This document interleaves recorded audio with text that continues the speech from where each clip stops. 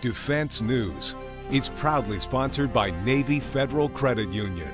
If you're a member of our nation's armed forces, the Department of Defense, or if your family is, we'd be proud to serve you too. On this episode of Defense News Weekly, highlights from this year's Service Members of the Year Gala.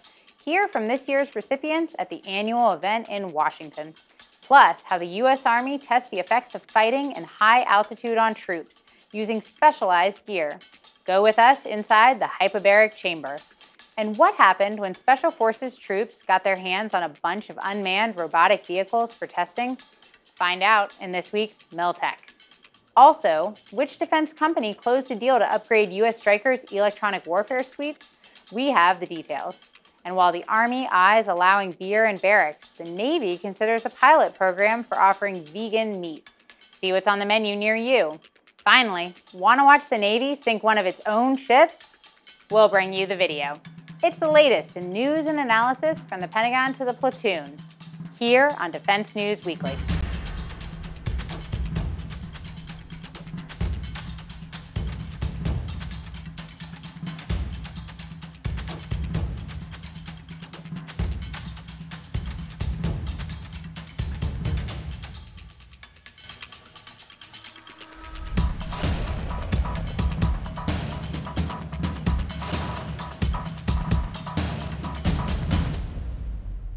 Welcome back to Defense News Weekly. I'm Marjorie Sensor, filling in for Andrea Scott. When it comes to preparing troops to fight anywhere in the world, the Army is always looking for an edge. One of its more problematic battlefields, high-altitude environments. To test a variety of gear and the impacts on soldiers of operating in low-oxygen environments, researchers at the Soldier Systems Center in Natick, Massachusetts use an intimidating structure called a hyperbaric chamber. In our next episode of the Future Soldier series, we take a look inside. Check it out.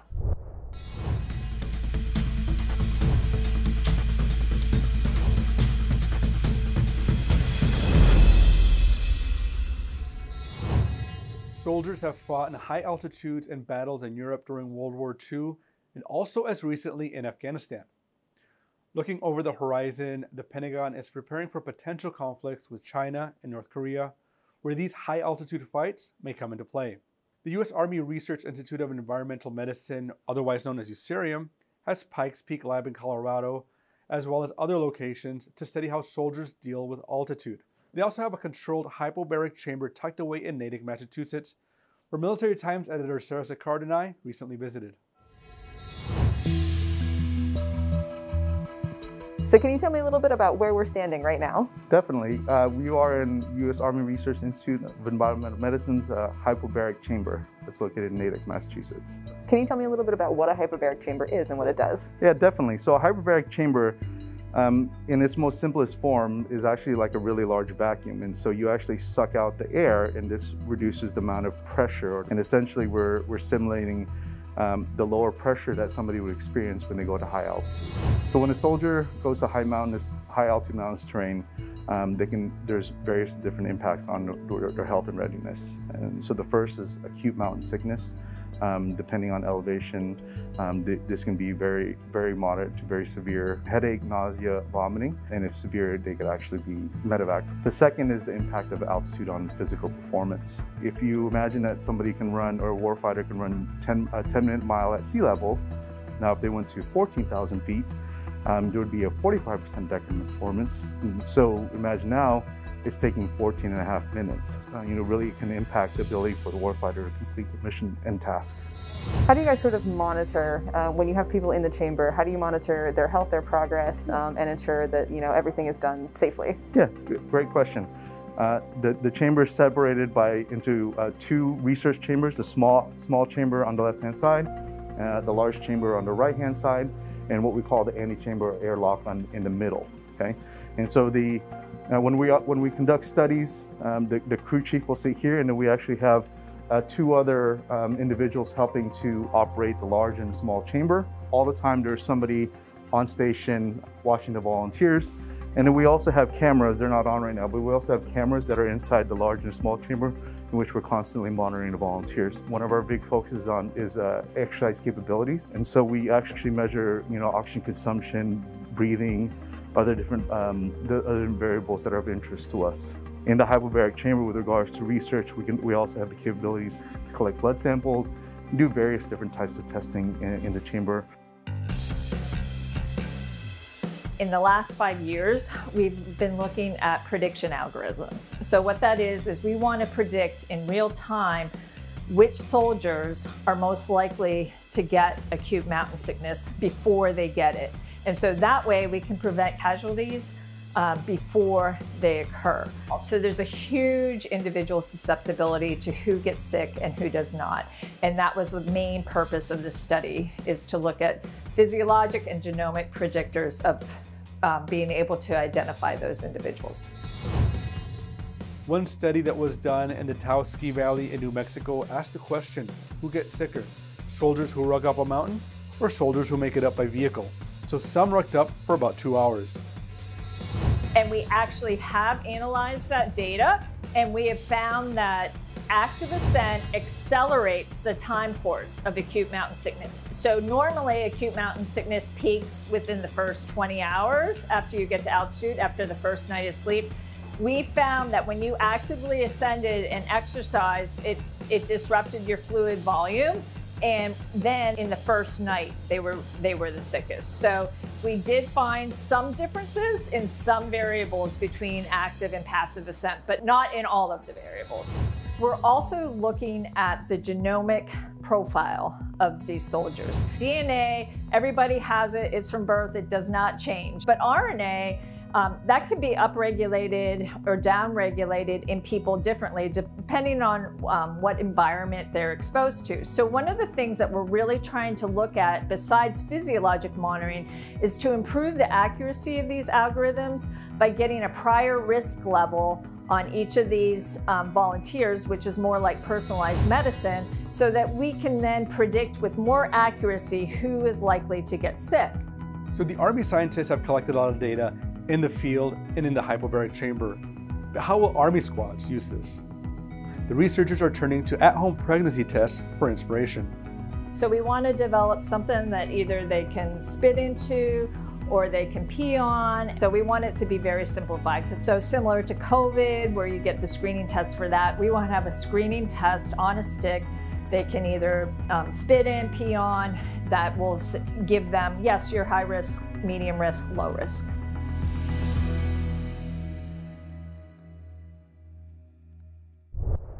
And in other news from around the military, want some vegan meat to go with that near beer? The Navy might be required to serve vegan meats or plant-based protein options at some forward bases if a measure in the 2023 defense bill gets passed. Tucked into the proposed Pentagon budget is a pilot program for the food option to be tested at least 2 installations, prioritizing areas where traditional meats are expensive to obtain. The program would run for 3 years, according to the plan. And the Army may be considering allowing troops to have beer in the barracks. Time for that unit-level kegger? Maybe not quite. But when asked whether troops should be allowed to have unlimited Miller Lights in their fridges and barracks housing, the Sergeant Major of the Army, Michael Grinston, didn't say no. Currently, policies on the matter differ for various units and individual commands, but maybe an Army-wide change is coming. We'll keep an eye on it. Over in the Navy, for the first time in its long history, the Navy's Blue Angels demonstration team will have a female pilot. Women have served with the Blue Angels in other capacities for more than 55 years, but Lieutenant Amanda Lee of Mounds View, Minnesota, is the first to join the iconic flight squadron as a demonstration pilot. Lee is currently serving as a pilot in Strike Fighter Squadron 106, known as the Gladiators, another demonstration team. Finally, this is our first chance to bring you images of 2 stories that took place while we were out last week to host the Service Members of the Year Award. First, what does it look like when the Navy sinks one of its own ships? The Seagoing Force released video of this year's SINK-X, or SINK exercise, as part of a multinational training event in the Pacific. Towed out for a final mission was the decommissioned guided missile frigate Rodney M. Davis, which was retired after 28 years of service. The Navy regularly performs a SINK-X to practice live fire missions on surface vessels. And back in Washington, World War II hero and Medal of Honor recipient Herschel Woody Williams was given a final salute at the U.S. Capitol recently. a hero of the Iwo Jima beach landings where he used a flamethrower to knock out enemy positions. Williams died in June at the age of 98. I was lucky enough to meet Woody and share a stage with his mission to honor and support Gold Star families, unveiled a special memorial in Owensboro, Kentucky. By that point, he'd been giving back to his beloved country and those who defended it for 77 years. So needless to say, Woody's service leaves us a rich legacy. 5'6", he was never the tallest Marine at 135 pounds, never the biggest, yet he was a force of nature on the battlefield. At Iwo Jima, Woody marched through a hailstorm of gunfire, single-handedly destroying 7 enemy positions. Williams, a retired Marine, was the last living Medal of Honor recipient from World War II. When we come back, Special Forces troops teaming up with robotic vehicles, find out what happened when they went out into the testing grounds together.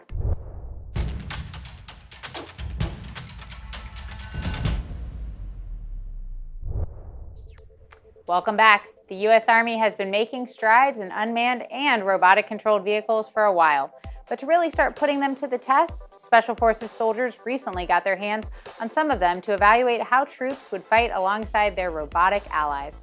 Military Times' Todd South takes a look at what they learned in this week's MilTech.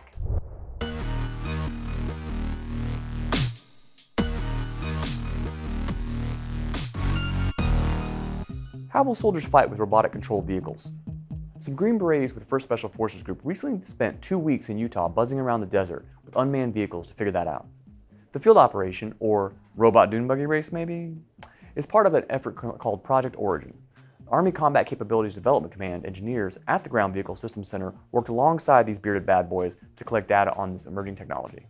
The soldiers learned basic vehicle handling and ran standard mission training packages, including multiple day and night live fires.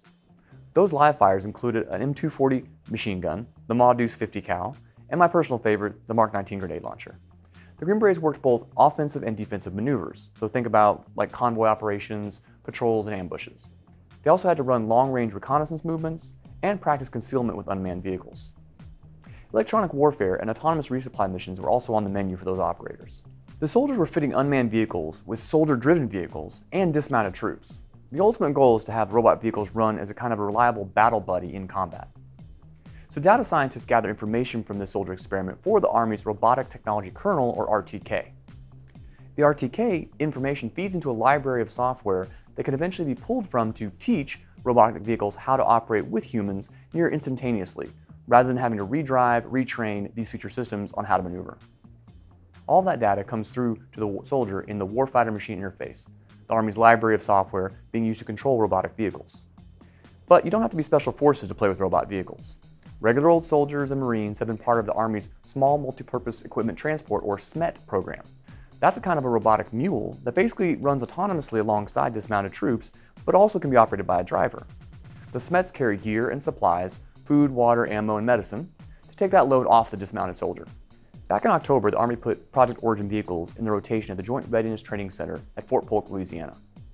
That exercise took 2 of the vehicles and paired them with soldiers from the 1st Battalion 509th Infantry and the 3rd of the 101st Airborne Division in a simulated battle with each other. And wouldn't you know it, a tropical storm pounded the soldiers in the midst of the exercise. But hey, if it ain't raining, you ain't, well, nah, never, I'm not gonna say that. It's old school. Soldiers at JRTC used their robot to block an intersection for 36 hours. The vehicle's low heat signature and battery-powered silent watch system helped out quite a bit. The 509th soldiers also used the robot to block helicopter landing zones and run route reconnaissance, taking another type of load off of the soaking wet soldiers. Or as one expert said, if we assign them the dumb, dirty, dangerous missions to our robots, we can reassign our soldiers to the high-priority complex missions and tasks that they really need to do in the field. Or maybe they can just take a nap? I don't know, just a suggestion. Now back in 2022 in Utah with the Green Berets.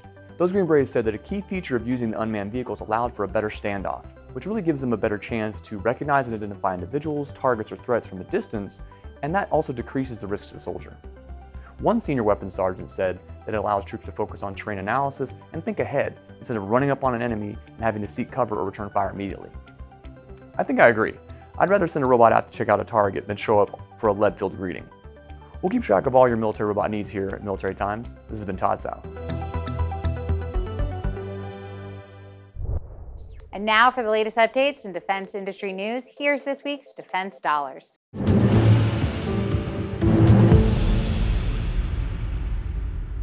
The U.S. Army wants a next-generation platform on the Stryker to beat out the highest of enemy technology. The service awarded an Other Transaction Authority agreement to furnish prototypes for the Terrestrial Layer System Brigade Combat Team program, meant to give soldiers a relevant suite of electronic warfare, cyber, and signals intelligence capabilities. The Army announced the agreement last week, and it runs through October 2023. Lockheed Martin will provide prototypes mounted into Stryker combat vehicles ready for operational assessment and issuance to an initial unit. An Army official told Defense News that TLS-BCT is an integrated suite of signals intelligence, electronic warfare, and cyberspace operations that detects, locates, and disrupts enemy signals. The Maryland-based defense contractor in September won a $9.6 million second-round contract, beating out Boeing subsidiary Digital Receiver Technology and allowing it to continue development. We're going to need a bigger boat. That's the U.S. Coast Guard's plan to counter China and Russia's activity in the Arctic. Polar ice has steadily decreased over the last few decades, opening potential new trade routes that could link Asia, North America, and Europe. During a hearing with the House Homeland Security Committee's Transportation and Maritime Security Panel, Admiral Linda Fagan emphasized the need to build an icebreaker fleet capable of maintaining a strong presence in the Arctic region, specifically pointing to polar security cutters. Production for the first polar security cutter began this year. Shipbuilder VT Halter Maritime is manufacturing the first PSC under a fixed-price contract, expected to conclude in 2025. The Coast Guard will eventually receive 3 heavy icebreakers, followed by 3 medium icebreakers. The Coast Guard requested $167.2 million in the fiscal 2023 budget to continue production of the PSCs, while also seeking $30.1 million to operate a commercially available icebreaker while it waits. The United States is sending Ukraine up to $400 million in additional military equipment and supplies. The shipment includes 4 more medium-range rocket systems and ammunition as the embattled nation tries to repel Russia's advances in the Donbass region. The 4 additional M142 high-mobility artillery rocket systems, or HIMARS, will bring the total number sent to Ukraine to a dozen. That's according to a senior defense official who added that the first 8 HIMARS were particularly useful for Ukraine as the fight in the Donbass has largely evolved into an artillery duel. The official refuted Russian reports that 2 of the delivered HIMARS were destroyed and said all 8 are accounted for and still in use by Ukraine. The military equipment being drawn down from U.S. stockpiles and sent to Ukraine also includes 3 tactical vehicles, demolition munitions, counter-battery systems, and spare parts. When we come back, the latest tips from our financial expert, and later, highlights from the annual Service Members of the Year Gala.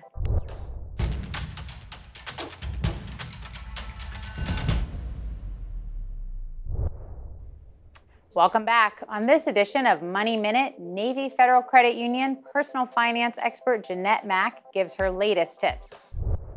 Traveling is always an adventure, whether it's for business or pleasure. Making sure you come back with great memories depends on more than just taking great pics.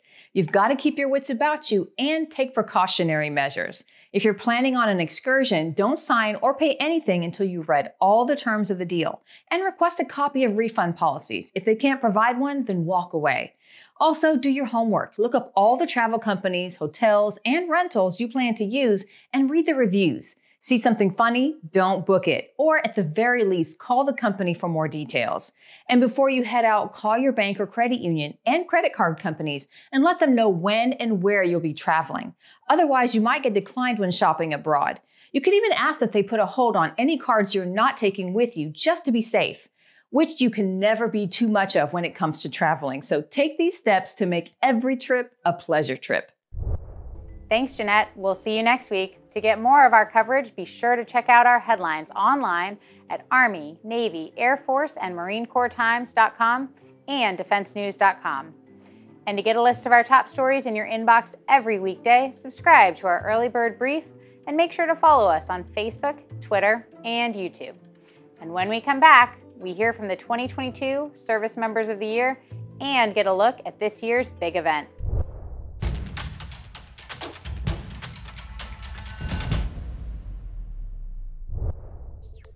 Welcome back. The annual Service Members of the Year Awards in Washington is always a big event honoring selflessness and heroism among military members and veterans. And this year was no different. Held at the Ronald Reagan Building in the nation's capital, this year featured heroic rescues and courage under fire. Here are some of the highlights. I think of my time in Special Forces as a young detachment commander, where I bore witness to acts of heroism, gallantry, and valor that only the crucibles of combat can expose. The annual Service Members of the Year ceremony is a celebration of those who go an extra measure to distinguish themselves in uniform. Each year, awards are given to standouts from each branch and the Coast Guard, plus a veteran who is making an impact in their community. Held in the heart of Washington, D.C., the awards dinner featured remarks from a range of service chiefs and members of Congress, who lauded the actions of the 2022 winners. Our service members do hold a very, very special place in my heart. You all have chosen to defend your country and fight for the values and the ideals that we all cherish here in the United States, and for that, you have our eternal thanks. Service members were nominated this year for a range of acts of heroism, including saving fellow troops in combat and performing daring rescues at sea. From the Navy, helicopter air crewman AWS-1 Cale Foy was honored for helping rescue victims of a boat accident. I love my job. Good evening. I just want to say a couple thanks to my wife, Min. You're the best thing that's ever happened to me. I thank the lucky stars every single day. Yeah. It's hard for spouses these days to get the recognition. She needs it. Through all the deployments and everything we've gone together, thank you so much for being there for me and our family. And my last thanks, I wish I could raise a toast, but keep in memory of those who are standing the watch right now and allowing us to have this fun evening with friends, family, so others may live. In the Army, Major Nicholas Dockery was recognized for heroics in combat in Afghanistan, where the Green Beret helped save the lives of fellow soldiers in an intense firefight. Without a doubt, Nick epitomizes the Army values of leadership. He was repeatedly demonstrated loyalty to his Special Forces teammates, the Army, and the nation. His dedication to duty is undeniable. I'm forever thankful to these NCOs that supported me and believed in our team. Teammates who uniquely understood the importance of defending democracy, no matter the cost. And if we ever need a reminder of this, we need look no further than the white gravestones lying in Arlington, just down the road. Airman of the Year Staff Sergeant Duncan Copley was nominated for his work in helping evacuate Afghan civilians from the Kabul airport, even under the threat of a bomb attack on his aircraft. To find yourself in a situation where it goes from order to chaos, and you look around and there's desperation in the eyes of some of those passengers who wanted nothing else but to get on that airplane and get out to freedom. And then you had to make this tough call, a choice without any clear answers, just tough, difficult choices with people looking at you for answers. You had to be the calm in the midst of that chaos.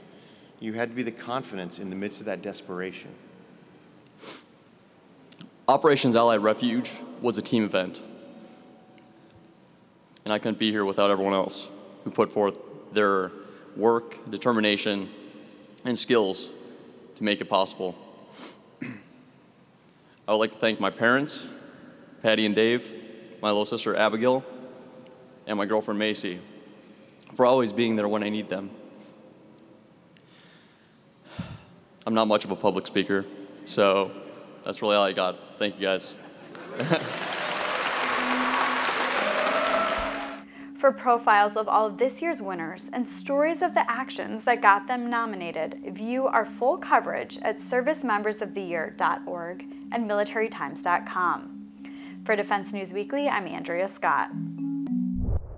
That's all we have time for this week. Please visit us on militarytimes.com and defensenews.com for more coverage. Thanks for joining us, and we'll see you next week.